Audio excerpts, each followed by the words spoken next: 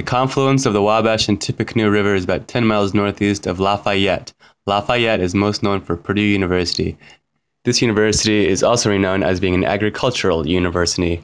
With that being said, there are festivals that take place downtown and could contribute to pollution of the river because the river runs through downtown. Prophetstown State Park is the park we traveled through to get to where the rivers join. The confluence is at the location of the Battle of Tippecanoe. 63 people were killed and 126 were wounded. It was the Shawnee Indians versus the United States. While trying to get to the location, we came across "Do Not Enter" signs and had to change our path.